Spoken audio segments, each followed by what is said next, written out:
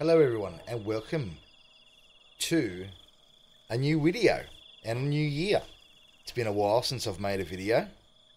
Been working a lot in real life and the business has changed over the last time since I've made a video.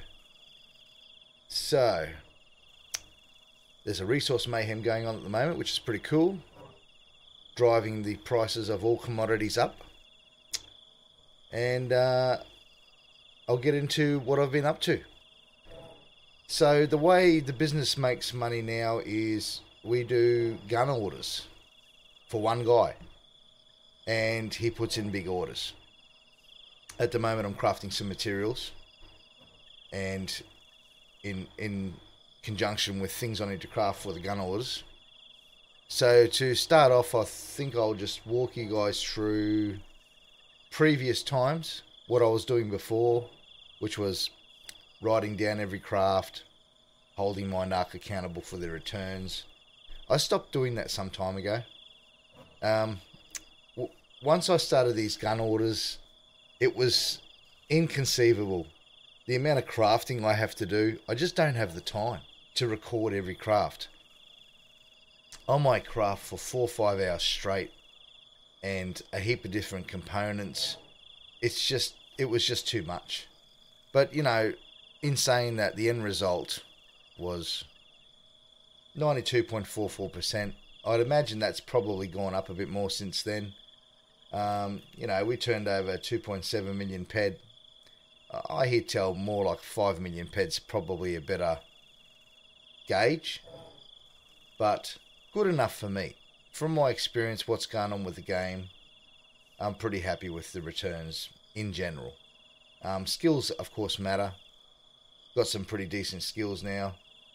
So just to walk you through a little bit of what these orders look like that I've been doing and how I've been making the turnover. I still sell mining materials. I still sell components. I still sell some guns that I'm not making for my client on the auction house. So there's still a good turnover. I still get a good share of EP4 recycled blueprints. Not lately, actually, because of this new mayhem thing, but they're a good source of income. So just to give you a peek at one of these lists that I get. This is a OBS spreadsheet that I get, well, Word spreadsheet that I get sent to me. And as you can see, there's quite a large order for higher level guns, which I sort of have a hard time filling because the materials aren't that easy to get and blueprints for those. So I tend to stick to the lower level guns and sort of bite into the higher level ones when I can. I tend to do gun amps first in these orders because of the metal residue. Energy metal residue can go to guns later, but yeah, so I'll do my amps first. So as you can see, the amounts here are quite mind-boggling. You know, you got thousands of ped of crafting, and I get through as much as my budget allows, and of course materials and blueprints allow. Like the way the game is now, I've chewed through most of my blueprints doing these orders, and it's just hard to find them sometimes.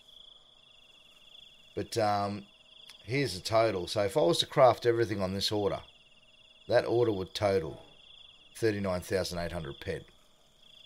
And the MU on that would be 46. The MU is total is 46,000. So you're looking at about 7.5-ish thousand ped profit off this one order. And that's if I was to fill that whole order. So really good. It's been a stable thing. I just haven't had the time to craft it. I've been working 6 days a week for like three months in a row, and just haven't had a chance to get onto the game. Haven't had a chance to make videos. So what happened was I had some gear. I gave it to my daughter because she was short of some video gear. I got other video gear. I'm just sort of testing out the new OBS now, and yeah. But look, if you guys are playing the game, and everything's quite profitable now, especially during this resource mayhem.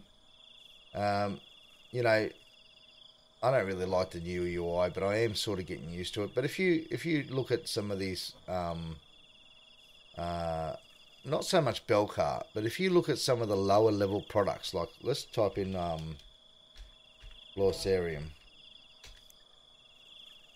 Maybe I spelt it wrong. Blossarium. Come on, bro. Refresh. There can't be no Blossarium on the auction house. Bloss. There we go. Ah, it's down 105. Yesterday, Blossarium was 108%. So I'd imagine a lot of people will be crafting those specific tier, basic structures and all that. And then you might see iron. Iron might go up in MU from the standard matrix part of component of that actual mayhem. I'm going to try to attempt the mayhem myself. Probably try to do it in conjunction with the gun crafting.